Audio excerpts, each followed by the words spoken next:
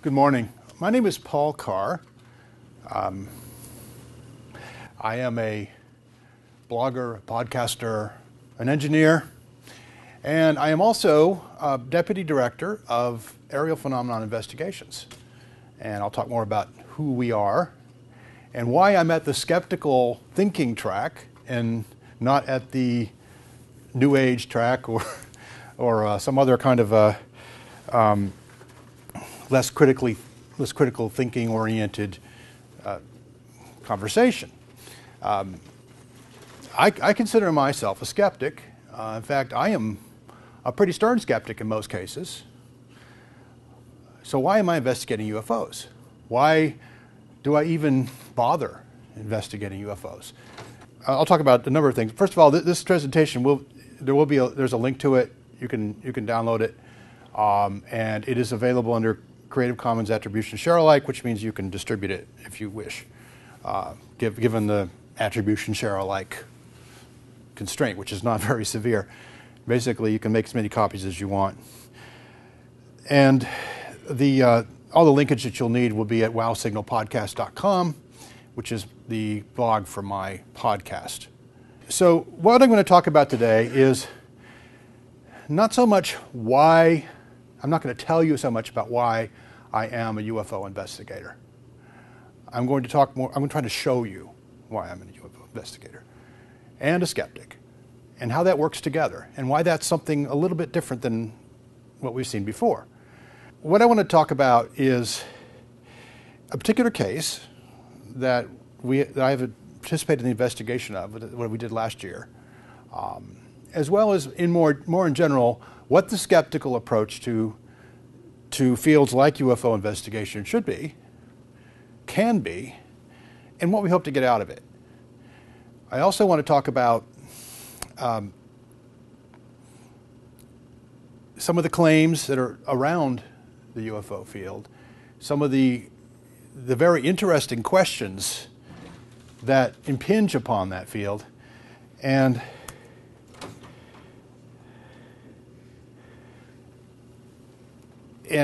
how that relates to UFOs, and really does it relate to UFOs? And those are the questions that I think everybody at a science fiction convention is interested in. Is there alien life? Is there intelligent alien life in outer space? Have they ever visited Earth? Will they ever visit Earth? Will we ever visit them?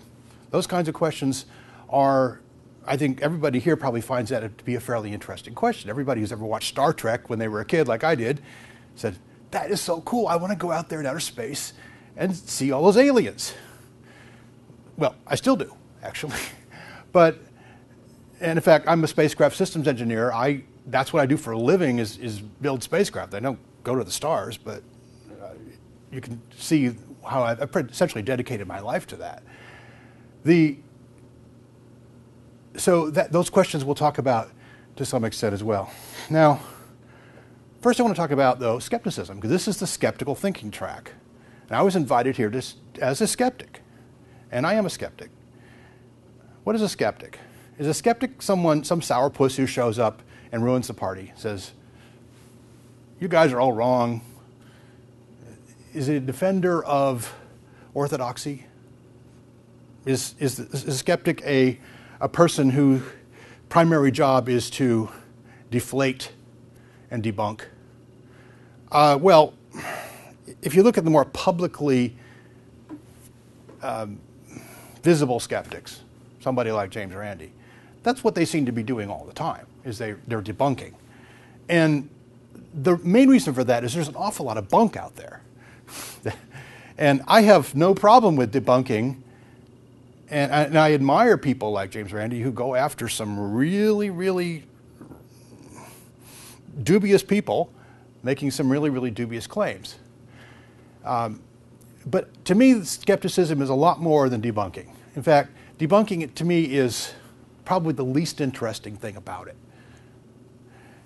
Skepticism is actually, a skeptic to me is someone who embraces doubt. Not just doubt about weird stuff, not just doubt about the claims that someone can made by a faith healer or somebody selling water as if it were medicine. those are the kinds of claims that James Randi takes on. I'm frankly not that interested in those claims. They all smell bad to me, and I just stay away from them. But what I'm interested in skepticism is doubt as a part of the belief system. I think we all have a belief system. We're human. We pretty much can't function without a belief system.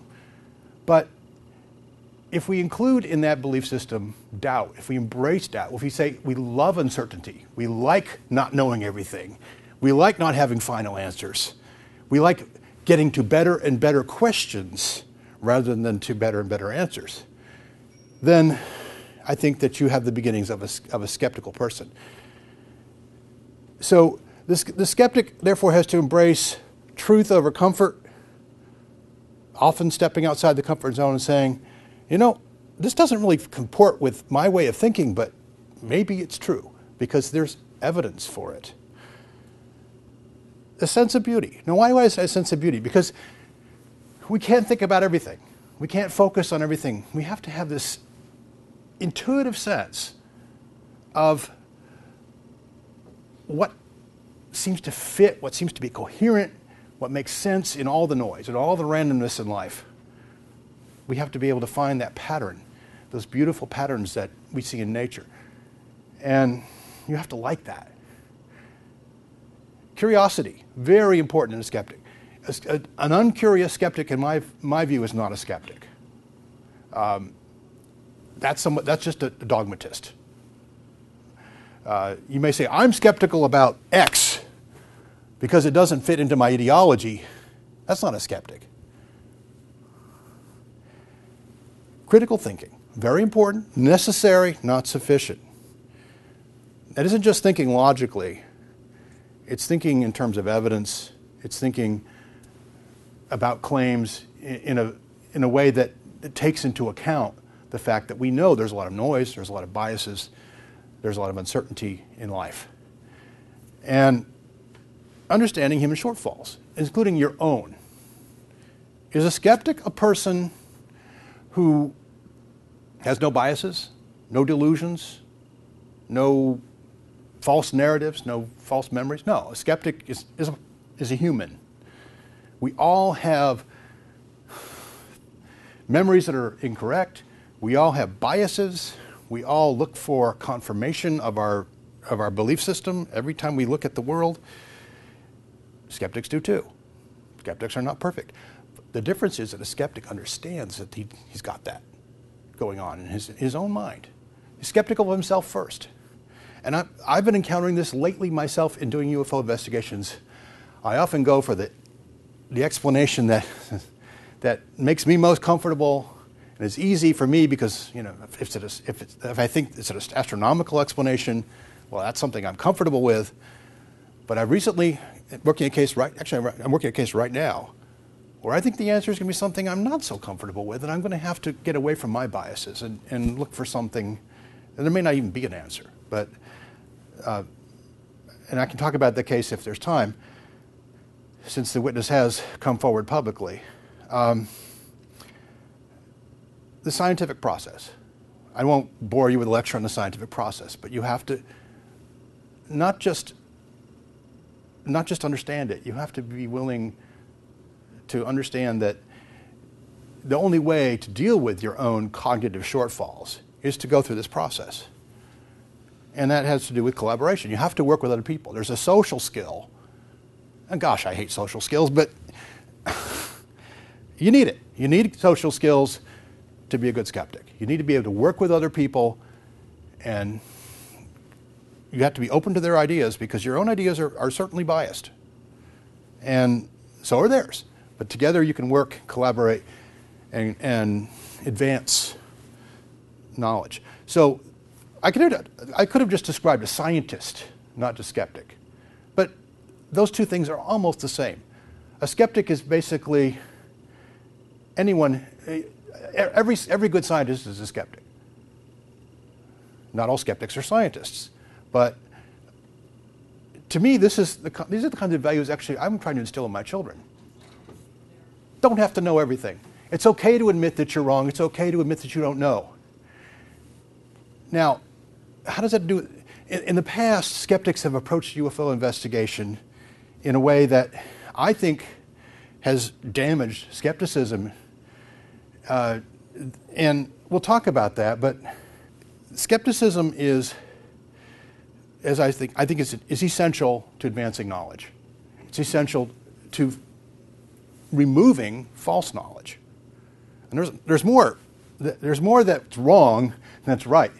Getting to the truth is very, very difficult in any field. Getting to falsehood is very, very easy, and there's an awful lot of falsehood out here. As I've said, the skeptics, the more publicly visible skeptics, are mainly engaged in debunking falsehood. And in the UFO investigation, we get a lot of falsehoods. We get a lot of misinterpretations. We get a lot of hoaxes. And we have to, when we do the investigation, find that it's bunk, then we become debunkers. But that's not our normal function. The problem is that you don't have to have a final answer. You don't have to take a UFO case and say, this is definitively that.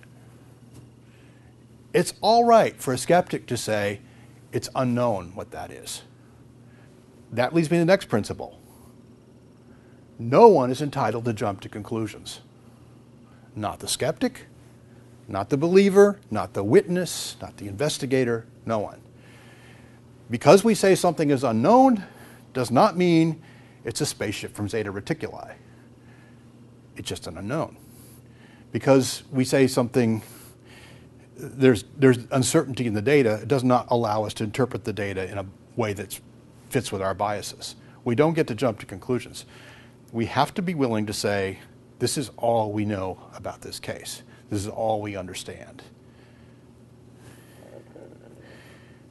So we begin every investigation with certain values.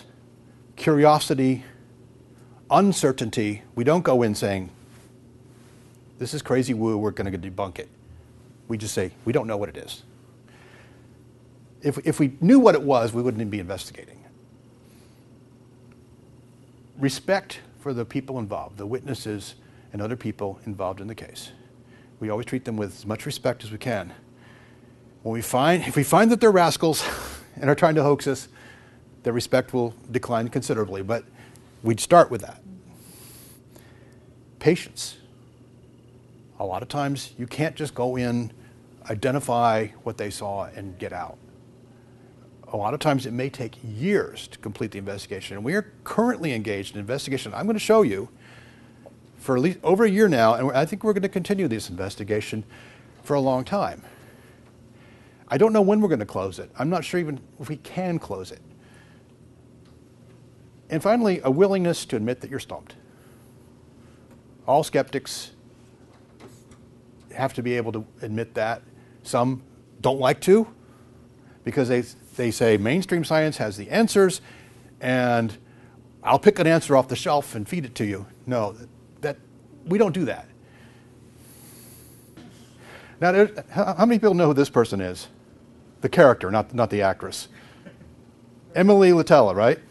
What would Emily do? Emily would get all excited about something she'd misinterpreted and demand editorial response, right?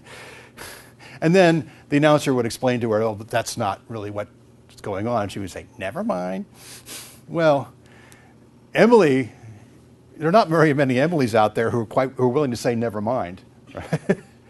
Emily would say that quite often when people get very excited about something they misinterpreted. Very excited. You would not believe how life-changing it can be for them to see Venus on the horizon and dancing around and changing colors.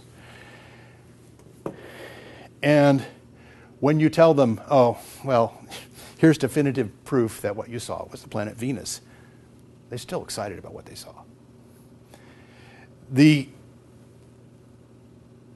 So here's the UFO litany from the skeptical point of view. And it's boring. It doesn't interest me very much. I wouldn't be doing this if I thought this is all there is. UFOs are misperceptions of common phenomena. Certainly that is, there's a lot of them that are like that. Right?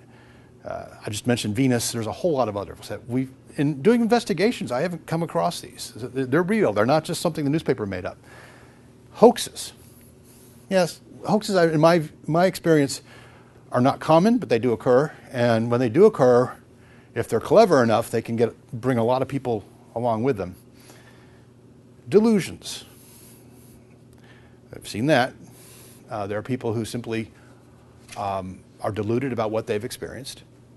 I think probably everyone has some delusions. We probably wouldn't have children if we didn't have delusions. But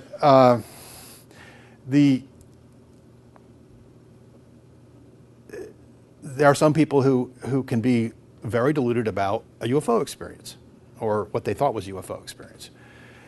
I recently heard a psychologist say that that people who are deluded about one thing can be perfectly functional on everything else and perfectly able to deal with uncertainty, but they're deluded about this one thing. And confirmation bias. That is, people want to believe, believing is seeing. If you believe that there are flying saucers zipping around over your head, you'll see them. And finally, false memories, which is a more common phenomenon than I think probably most of us have some false memories about our childhoods, about our teenage years. We remember things, and it's usually in the details where the falsehood is. But some people remember entire events that never happened. And this has been scientifically shown. You can actually induce false memories. So, and then there's the cesspit of ufology, right? All the craziness, all the profiteering, all the nonsense, all the infighting. It goes on and on. And if you go to most UFO conventions, well, you don't even have to go to UFO convention. Just go into YouTube and type UFO. You'll see what I'm talking about. There's a lot of just nonsense, silliness. People screaming, proof, this video of a light in the sky is proof that we are not alone. Well, I don't think we're alone either, but I don't think that's proof. And I haven't got proof. I haven't even got compelling evidence yet. We're working on that, but not there. And there's the notion that UFO believers are delusional, quasi-religious, anti-science. And there's definitely a lot of that. There's no question. And you get out amongst the believers, you'll see that. So, and there are good skeptical questions about UFOs, right? Why do we see there are really very few good cases. There's very little physical evidence. And some people will say there's no physical evidence. Depends on who you ask. There are so very, recently we had the Russian meteor that came down and blew up over a Russian town and injured a lot of people and shattered a lot of windows. There were a lot of videos of that. They all have dash cams. They have these, in Russia, they have these cameras on their car because apparently there's a lot of accidents and the legal system is a little strange there. So they have these dash cams, and we saw lots and lots of videos of this meteor coming in at high altitude, very, very bright, and just blowing up, and it was spectacular.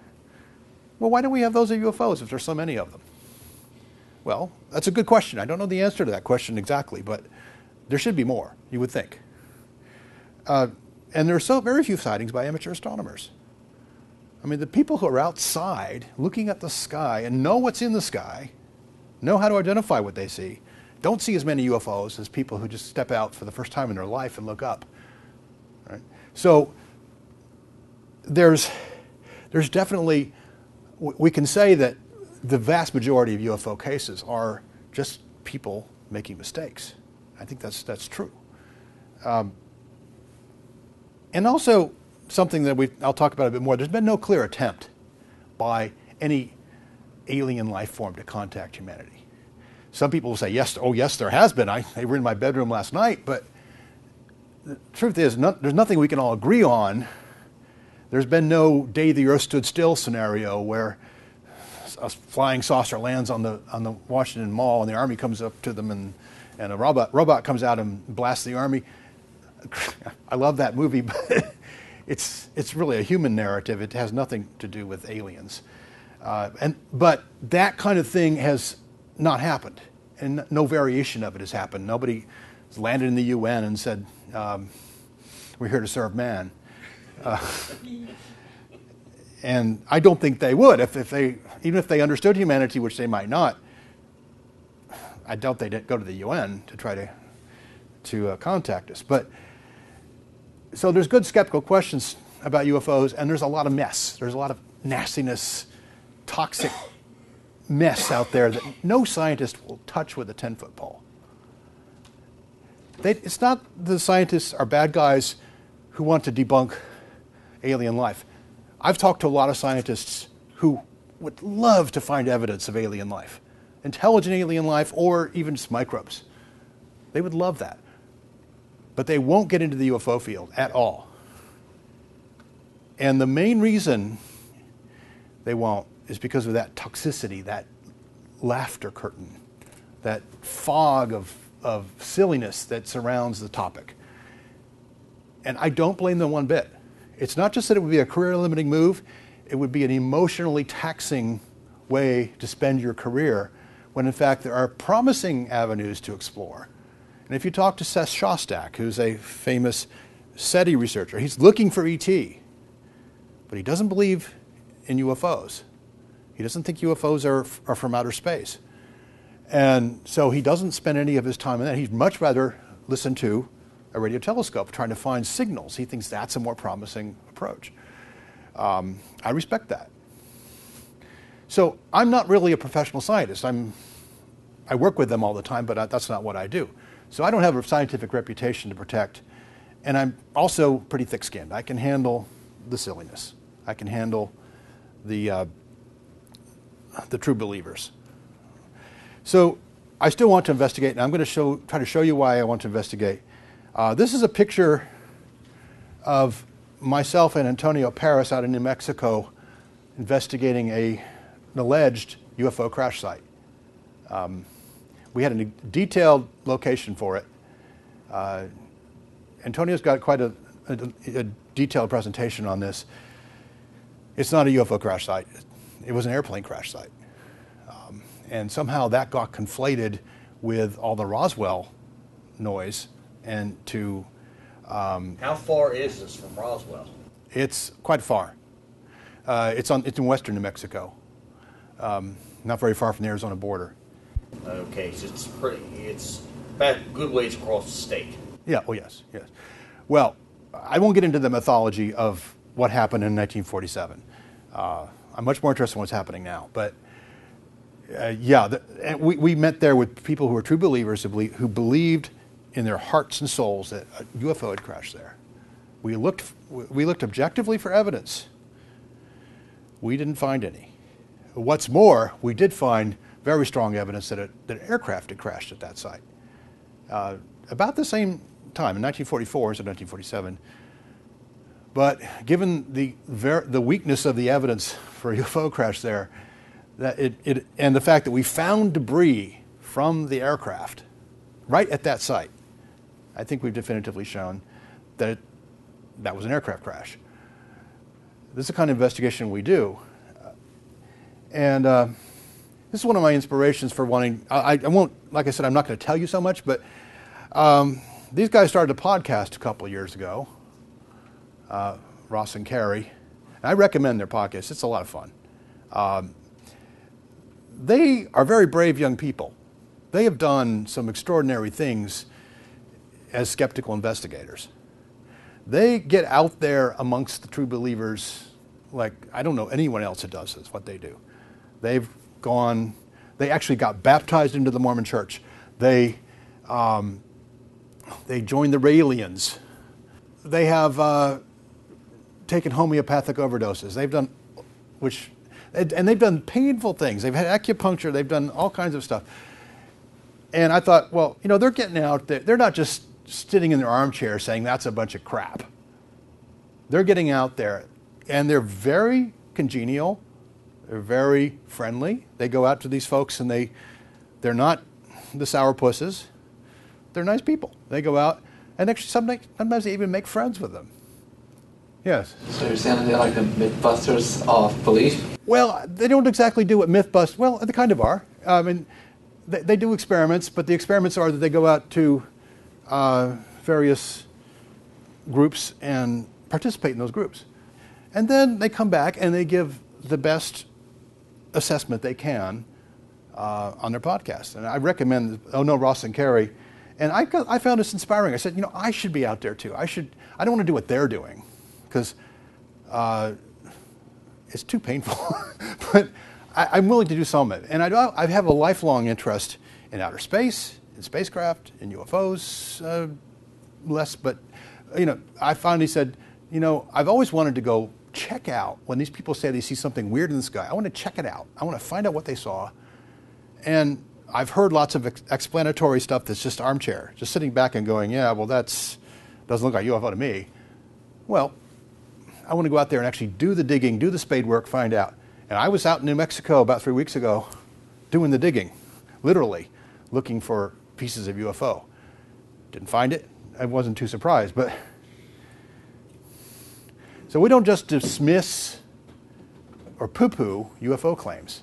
We go out and look, investigate. And we'll find, whatever we find, we find. Wherever the evidence takes us. But here's what I will tell you. I said, if you don't want to go do the hard work, finding out what's going on there, best just to say nothing. Now, James Randi goes out and does the hard work. He goes to the Faith Healer meeting and exposes what they're up to, right? I want to do the hard work too. I want to get out there and show the world, here's what the evidence is, here's what it isn't, and here's what we can reasonably conclude from it. This is Antonio Paris. He started aerial phenomenon investigations a couple years ago.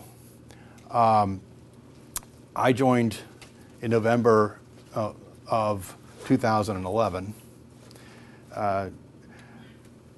Antonio is a serious investigator. He's a trained investigator with DOD and FBI. He's a former military officer. He has the knowledge how to investigate. He has leadership skills, and he has energy. He has unbelievable energy. So I was interested in investigating UFOs, but I did not want to start an organization because I have a very busy life already. Antonio had the time and the energy and the organization and leadership skills to make it happen. And this guy is, in my view, a skeptic. Now, some people say he's not a skeptic because he doesn't toe the skeptical line on everything. But skepticism isn't about checking boxes. It isn't about defending dogma. It's about looking hard at the evidence critically. And he's done that. And I think he's proven he's a skeptic. He's shown he's a skeptic. And you can go to aerial-phenomenon.org to learn more about him and our investigations. And we've done quite a lot of investigations together. He's even written a book, not a bad little book. It goes over basically the 2011 and 2012 cases, including the case I'm going to show you in just a minute.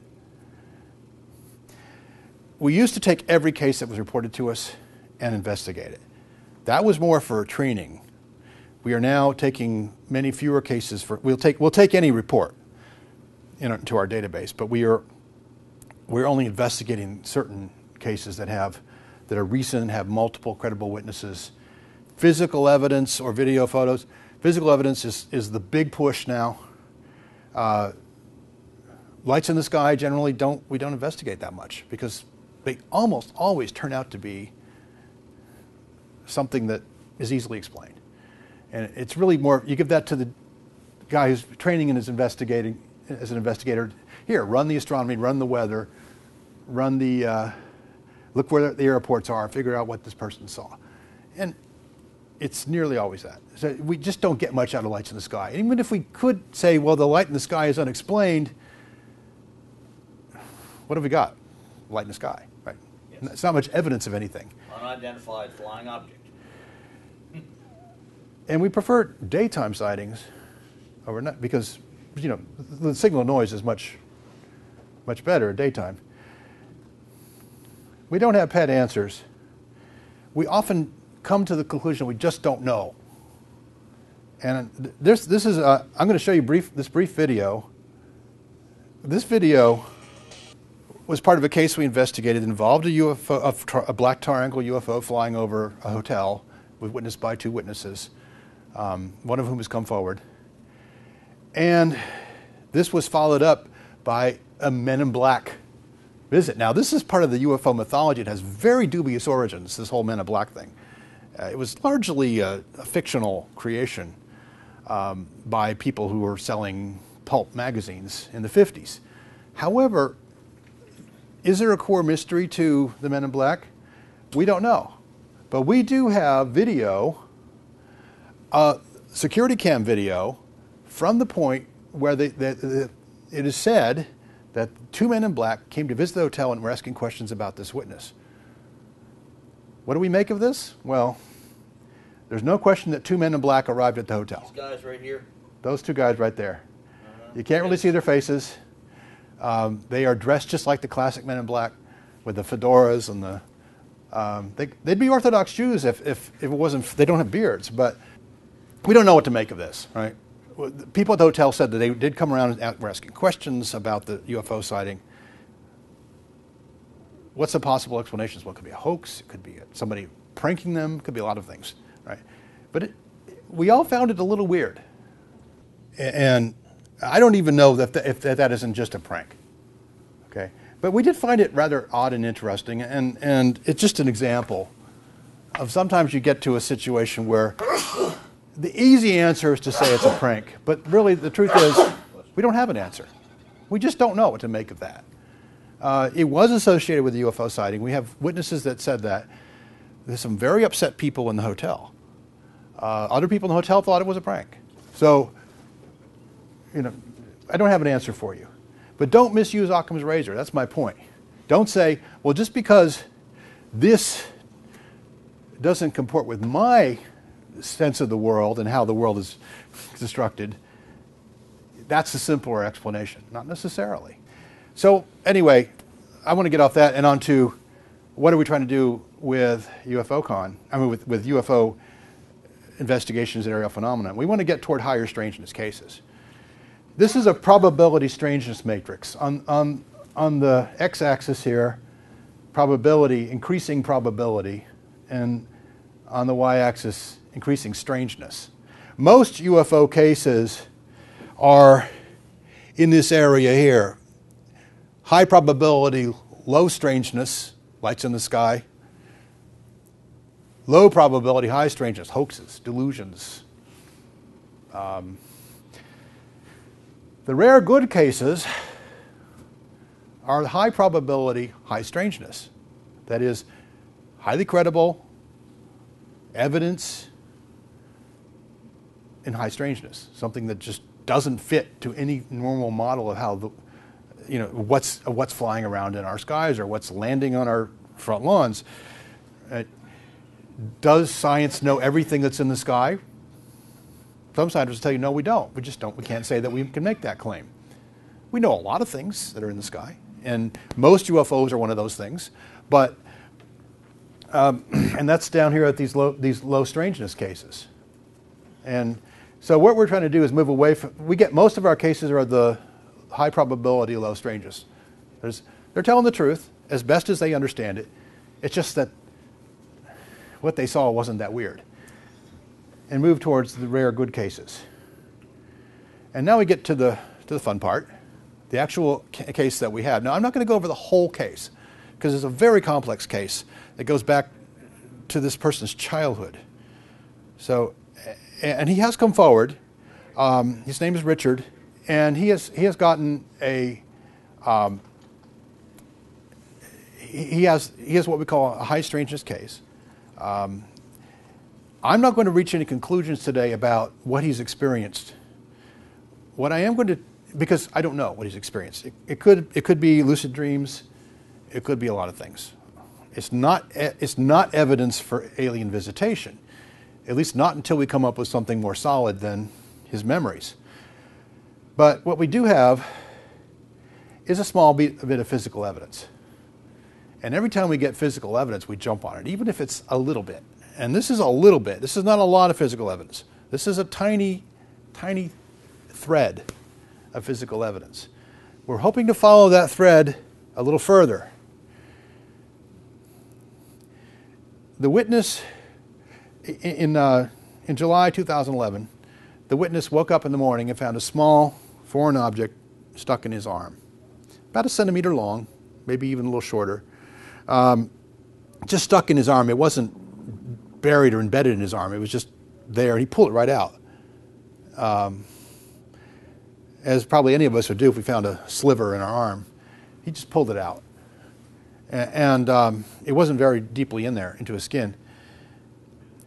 He placed the object in a small polyethylene bag, Ziploc bag. And if I have time,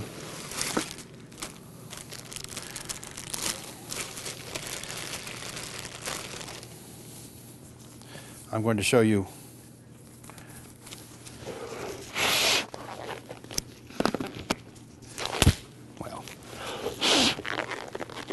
that's good enough. Okay. This is it. This is the impressive physical evidence. That's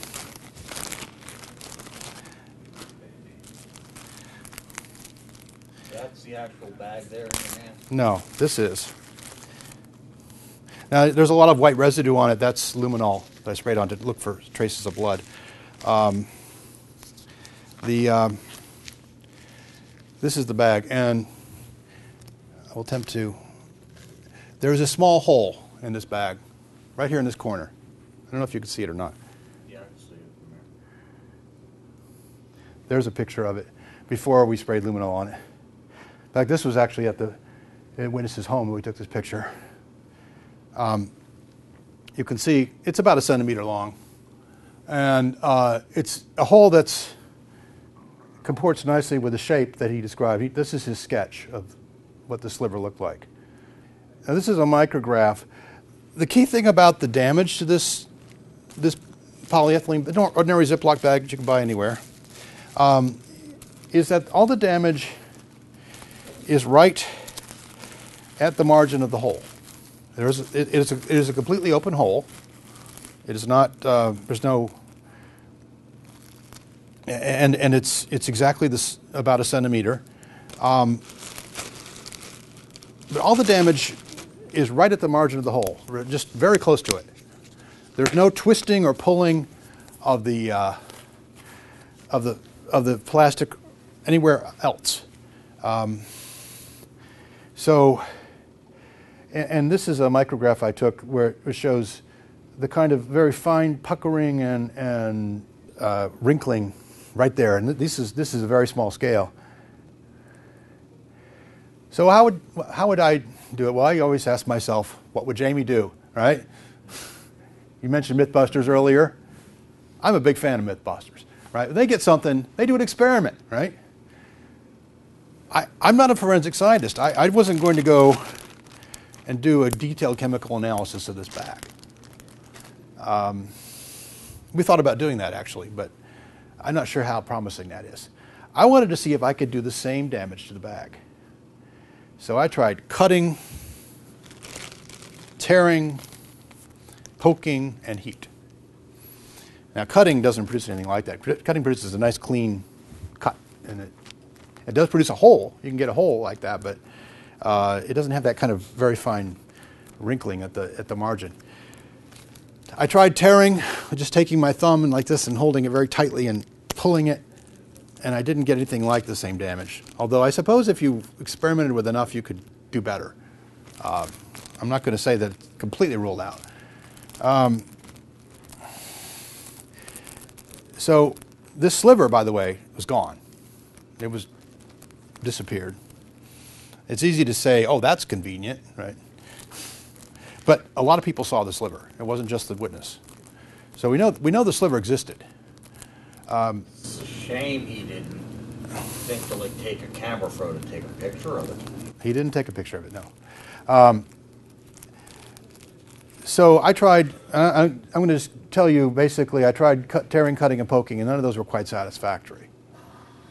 Now, there are other variables that you could explore, and perhaps you could build a little machine that could tear it very, very precisely like that. But what I tried was, the thing that worked out best was heat. And the heat was, I tried different ways to apply heat. I didn't want to put it in the microwave oven with a small wire, although I thought about doing that. I just was concerned about the safety of that. So I didn't do that. But what I did do, as a substitute for doing that with a microwave oven, I took just a hobby soldering iron and some solder, and I held a bag, not that bag, but just any bag that I had in the kitchen, open. You can see how I set up. I had the bag open with one of these little third hand type of things with a magnifying glass on it. So I did get a hole in the bag by dropping this hot solder. Solder is about 200 degrees centigrade. Polyethylene melts at about 110. So it's plenty hot enough to melt it. And because it was dropping, it was coming through fast. So what I wanted to do was get very local heat applied right at the corner of the bag. And what I got was something that was highly suggestive of the damage we had seen. It was a bigger hole, but that was because I just had to drop a whole bunch of solder in there. I couldn't get exactly the same size hole with this technique, but we got the damage right in the margin of the hole, and it looked very similar to the damage that we had on the evidence. So you can see it's right there in the margin. It's not, behind that hole, there's no damage at all to the bag. There's no twisting, pulling, tearing, anything. So what we didn't, I can't reach a definitive conclusion, but